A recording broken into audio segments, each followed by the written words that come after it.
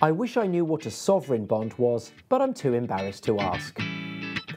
Government spending is funded in two ways. One is taxation. We all pay taxes to fund for public services, such as healthcare, and to fund benefits, such as the state pension. But government spending often exceeds the amount of tax raised in any given year. The government plugs the gap by borrowing the money. But unlike you or I, the government doesn't go to the bank to borrow. Instead, it goes to financial markets. In effect, the government offers to write IOUs to investors who are mostly big institutions such as pension funds.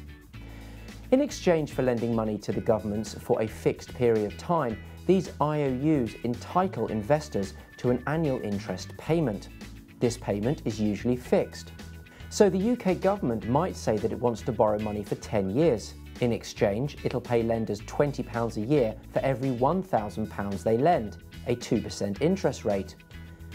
These IOUs are called bonds. Bonds are mostly issued by governments and big companies. When companies borrow money in this way, the IOUs are called corporate bonds. When governments do it, the IOUs are called sovereign bonds.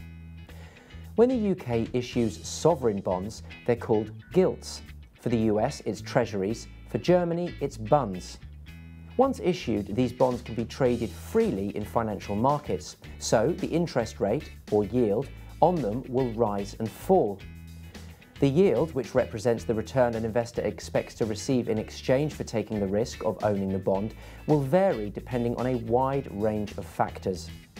A credit-worthy country such as the US or UK will generally be able to offer a lower yield, in other words, borrow at a lower interest rate, than a country with a long history of defaults, such as Argentina.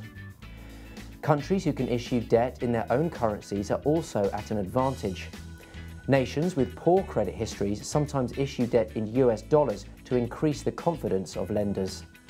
However, it means that if the local currency falls against the US dollar, the cost of paying the interest on the bonds can shoot up. To learn more about what influences sovereign bond markets, subscribe to Money Week magazine.